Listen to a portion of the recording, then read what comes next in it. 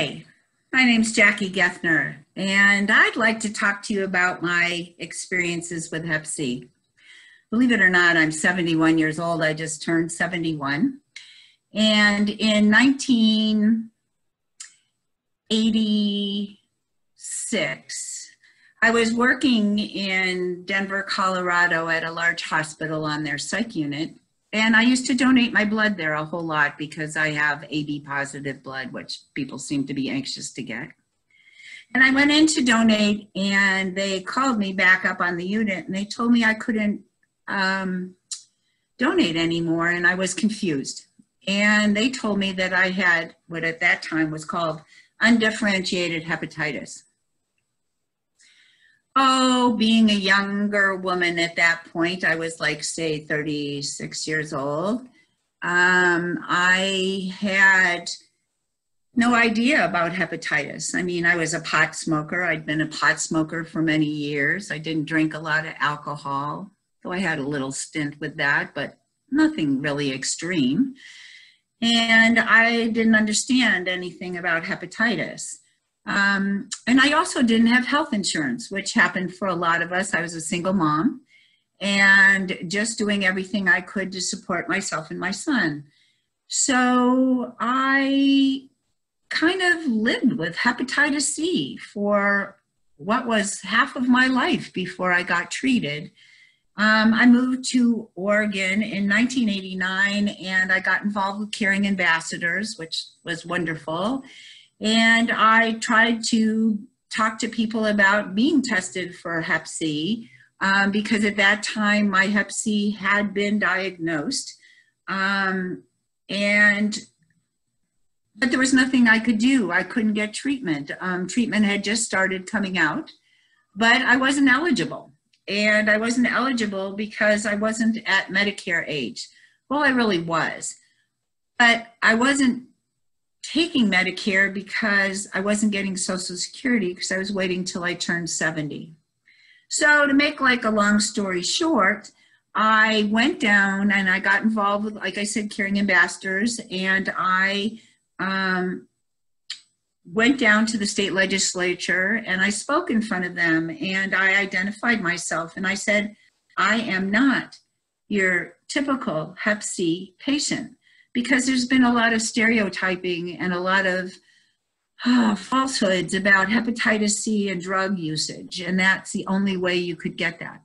Well, of course, you can get it through bad blood, which was what happened with hemophiliacs. You could get it as I did. I was assisting a client that I was working with on the psych unit who had slit his wrists. And we were putting him into restraints and putting him into seclusion. And that's probably where I got infected, because I had a cut on my hand because I had a lot of scratches from dealing with this client. So there's a lot of histories behind how people get Hep C.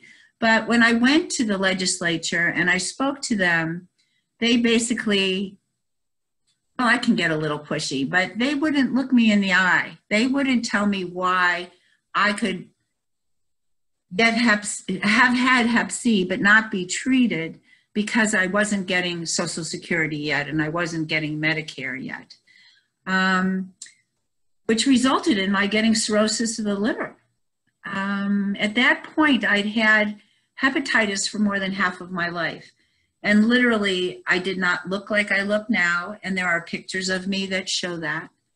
I certainly did not feel like that, and even though my son was older and starting to live on his own, my life was incredibly difficult because I couldn't work hardly. Luckily, working for myself, I could schedule appointments where I could work for an hour and then sleep for an hour, hour and a half, and then make myself presentable enough to be able to work some more. I was able to be treated for my Hep C, and I got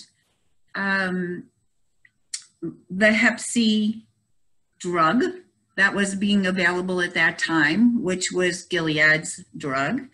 I was able to go back to being a functioning adult within about a week and with lots of energy, to the point where people were like thinking I was possibly doing drugs because there was so much energy in my body, and I was able to complete tasks, and I was able to do more than 4 things at a time. And I mean, in the course of a day, not in a time, but in the course of a day. And my life just got really super wonderful.